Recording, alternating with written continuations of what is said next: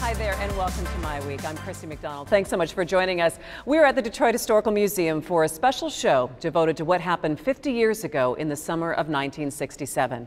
Our coverage coincides with the opening this weekend of an exhibit here at the museum called Detroit 67 Perspectives.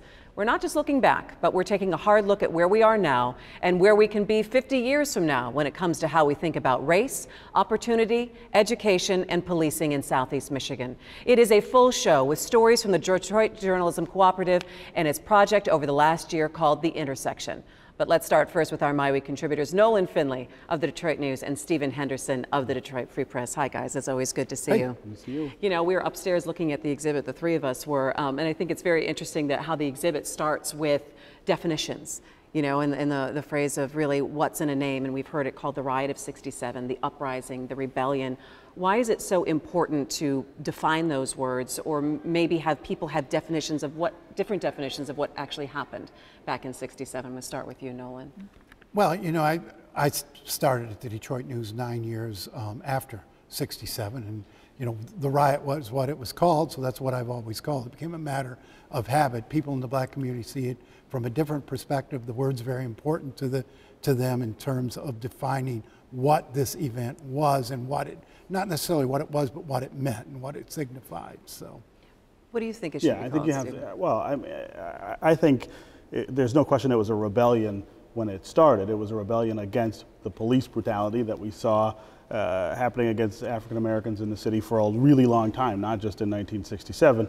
It developed into a riot, though, which was clear on 12th Street and Dexter and all these other places where people were, you know, smashing up businesses. Some of them, in some cases, black-owned businesses suffered as well.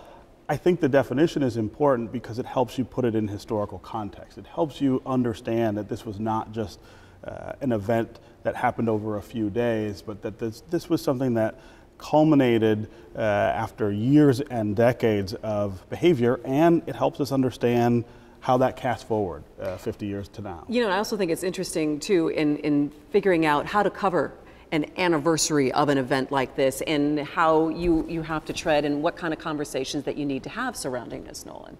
Well, they've done a very good job here, I think, of defining the event and its impact, but more importantly, why we're still talking about it 50 years later. I'd be curious to go to the other cities who are marking 50 years of disturbances this summer, because remember, that was a summer filled, those 2 years, 67 and 68, of disturbances in major cities across America, and I wonder if in other places that event was as seminal as it has been in Detroit. It's dominated the conversation during my whole time here, and I would say we haven't stopped talking about it in 50 years. It was that significant to this city and its future. Its significance in looking back, but also looking at where we are now. But Stephen, what are the pitfalls, or what do you have to take in consideration when you cover something like this and looking at 50 years? Well, I think the importance, again, is to put it into context and to say, here's what happened, here's why it happened, here's what we're dealing with now, and here's why we're in that situation. Part of it is, after this ends, we don't deal with the things that caused it. There is no real reckoning with the issue of police brutality for another 6 years, even in the public square. It's still an issue we see around the country today. The deep poverty, the isolation, the disinvestment, those are things that stayed with us a long time after the riots or the rebellion or whatever you want to call it. I think now it's really important to try to pull those narratives out of it, to be able to talk about what the opportunity is going forward. And it wasn't like it was some great learning experience, some great change. Stress that was so divisive in this town and so hard on the community, that came after the riots. Yeah. All right, so we're going to look at some of the recommendations that came out of it 50 years ago and kind of compare where we are today. And to give you a little bit of perspective looking back, the Detroit Journalism Cooperative set out to examine the findings that came out of the uprising of 67. The DJC is made up of 6 media groups who have joined together to report on Detroit's story. It's us here at Detroit Public TV, also Michigan Radio, WDET, New Michigan Media, Bridge Magazine, and Chalkbeat Detroit. Take a look. We said it couldn't happen, but it did, and the nation was shocked. The summer of 1967 saw dozens of uprisings in urban centers across the nation.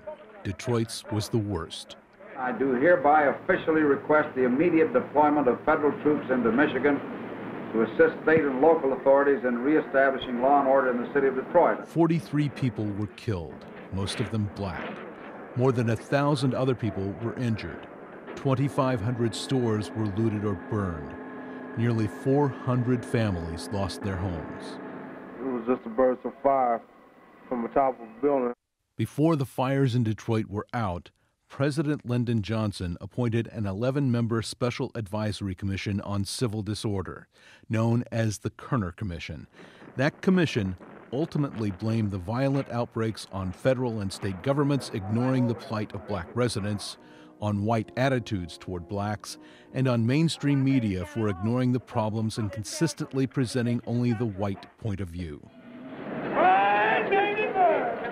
The report's most quoted conclusion read, "Our nation is moving toward two societies, one black, one white, separate and unequal."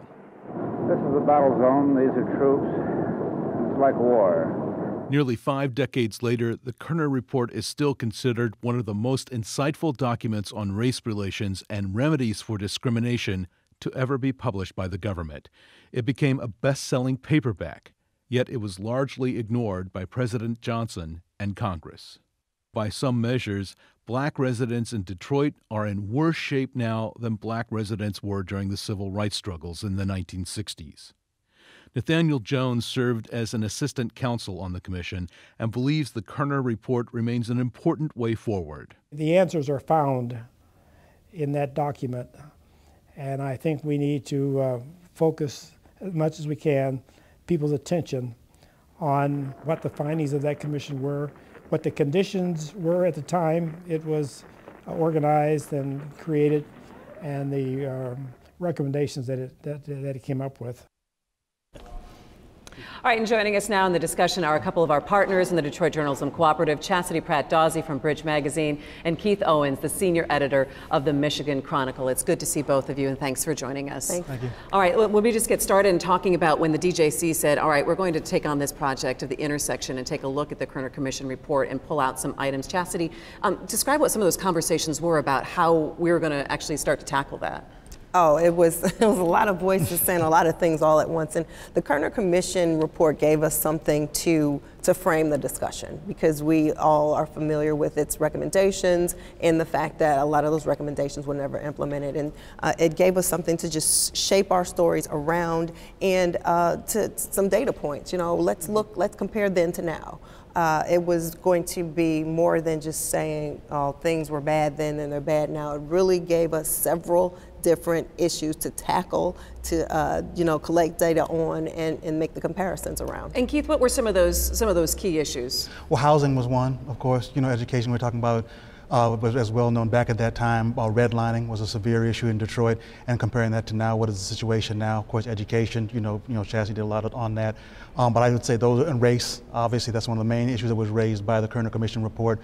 Two communities, one white, one black. You know, separate and unequal. So looking in terms of how Detroit is really. Of course, Detroit was not the only city in America that's experienced racism, but of course it was viewed as one of the key, because particularly with the advent of the rebellion riot, in terms of what that meant. And so we examined that in terms of what race meant then, what it means now, how it defined Detroit, and how it continues to define Detroit. One thing I really want to talk about also is policing, and you guys talked about it a little bit before we went into that piece, and where we are now, and in terms of how the community is reacting with police. And Stephen, I'm going to start with you, and how do you think that we have come so far? I think there's no question that in Detroit, this is a much different issue today than it was 50 years ago. It's actually a much different issue than it was 15 or 20 years ago, when you saw the Free Press unveil a series that talked about, dragnet investigations, coercing witnesses. I mean, really awful kinds of behavior. We've come a long way in Detroit, and that's not to say there aren't still issues between police and communities, particularly communities of color in the city, but I think in general it's fair to say that the police work with the community here in a way that other cities could learn from and sort of make progress. And how do departments, though build that kind of trust? Well, I think James Craig is a particularly fine example of how it works. He's been very mindful of being in the community, of explaining things to the community, of trying to get out ahead of potential sparks. But there are still some things we ought to be worried about. If you look at the classes coming into the police academy, they still don't look like the city's population. They're heavily white still, and I think you have to always keep in mind the problems. Problem in '67, there were very few black officers, and I think the makeup of the police department does matter, and they have to pay some attention to that. Chastity? I was just going to say the same thing. You had 5% of the police force that was black back in 1967, and it's way different today. And even though the city is majority black, they do see black officers far more often, and that makes a difference. And also, you got to remember, we were under federal oversight for a while, so that cleaned up a lot of the problems that happened within the police force here in Detroit. Keith, what do you think? Well, I think, one of the stories we did actually, when you're looking at when I spoke with some of the police who were police officers back at that time, a woman who was the first deputy police chief, Coleman Young appointed, and one of the things when she talks about the experiences that she had working on the desk at night and hearing the white police officers come in and talking about how they had just cracked black kids and laughing at it in front of her, making a point that make sure that she heard that. So I think that at that time there was a sense the police was an occupying army. It was not a part of the community, it was never intended to be. But now I think there's not, like I said, once again, we're not where we need to be, but we're definitely not at that position now. So it's definitely made some progress.